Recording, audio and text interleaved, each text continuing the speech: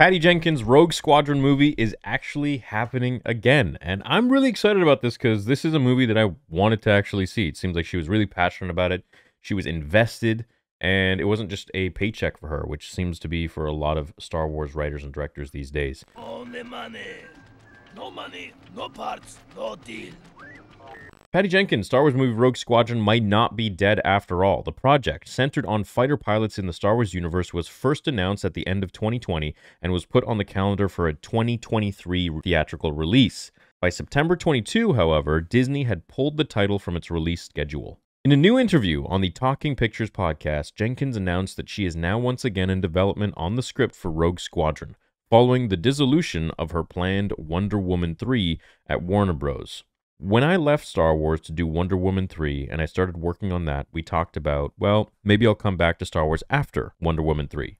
So we started a deal for that to happen, Jenkins said. When Wonder Woman 3 then went away, Lucasfilm and I were like, oh, we've got to finish this deal. We finished the deal right as the strike was beginning, so I now owe a draft of Star Wars, so we will see what happens there. Who knows? They have a hard job in front of them. What's the first movie they're going to do? Jenkins added about Lucasfilm. They have other directors who have been working, but I am now back on doing Rogue Squadron. We'll see what happens. We need to get it where we're both super happy with it.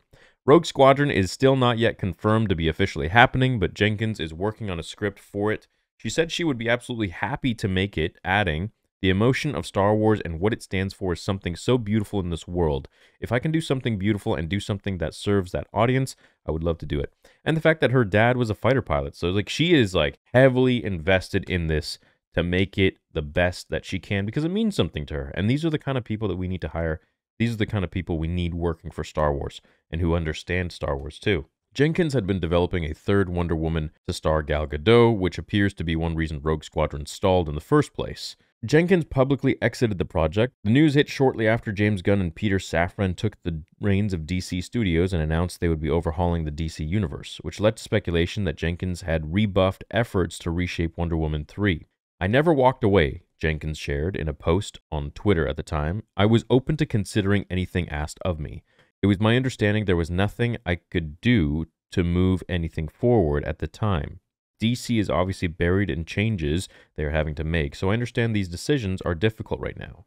Roughly an hour after Jenkins posted her statement, Gunn supported her on Twitter, replying, I can attest that all of Peter and my interactions with you were only pleasant and professional. Okay, well, who cares about DC right now? They aren't interested in doing any Wonder Woman for the time being. It's not an easy task. Anyways, if you want to listen to her, I guess, say all this stuff, you can go to the Talking Pictures podcast, episode 9 on Max. And I guess that's where she's actually discussing this and confirming that Rogue Squadron is happening again. This is beautiful news because I know a lot of us really wanted it.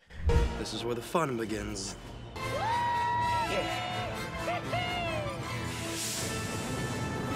And it was funny when a lot of people were, were saying that, oh, no one wants to see the Rey movie because it's directed by a woman. No. A lot of people argued that, hey, there's a lot of people that want to see the Rogue Squadron movie, and that's directed by a woman. So that has no credibility.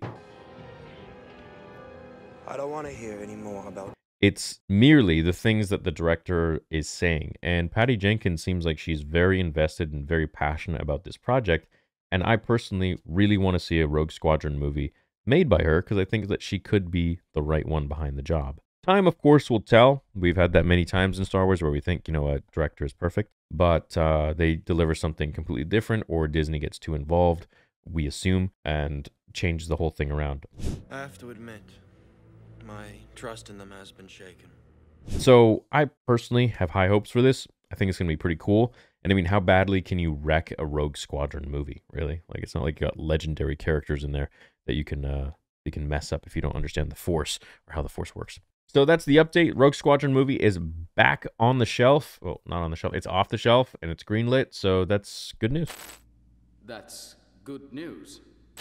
That's good news. Have a great day, guys. May the Force be with you. See you in the next one.